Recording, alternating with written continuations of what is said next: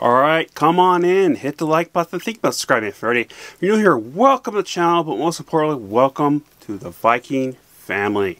So this is my personal opinion / review for the 2023 Apple Plus war action film called Napoleon. And this was in for a while in the theaters too as well. But it's an Apple Plus original. Now here's the plot.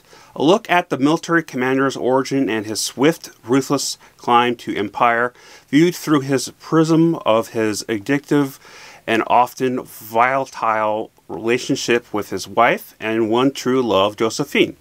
Now here is the cast.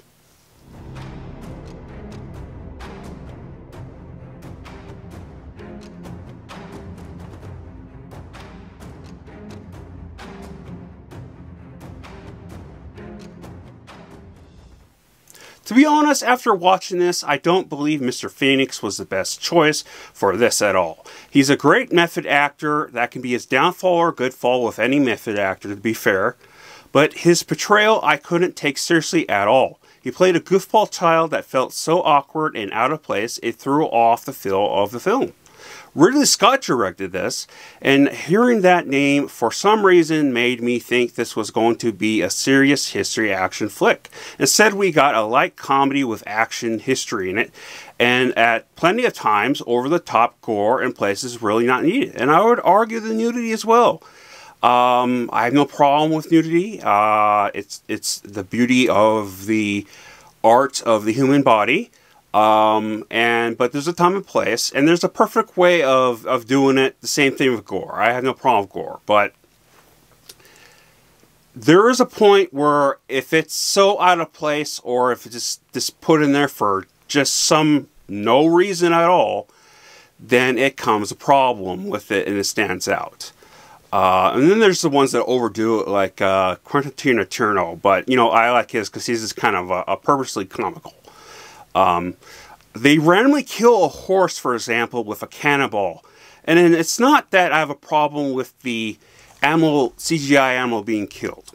Okay? Because I know it's fake, and it's not hate towards any of you guys that have a problem with it. I understand. But I'm just used to it personally. It's how and why they do it is the problem.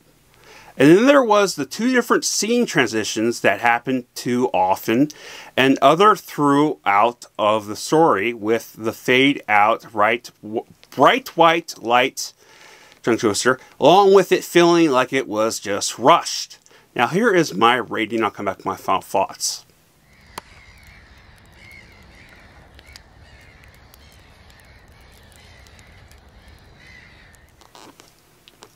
This was a huge no for me. Mr. Phoenix's performance and Ridley Scott's directing took away from the story so much I couldn't even get into the story at all.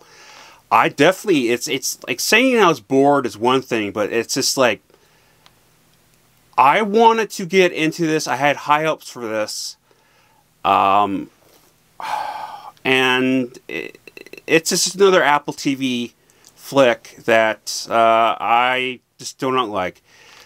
In my opinion, I have said this a couple of times when reviewing these over the years, Apple Plus's films are not anywhere as great quality as writing as their TV shows. Their shows, they haven't missed. Their movies, most of the time, they have not been good, or they've been just okay. I think I liked one or two of them, but that's about it. So, but, you know, this is all my opinion, and I'm very curious about your opinion down below. Let me know. What your thoughts are in general even.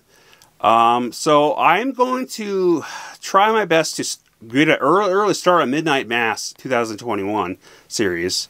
I'll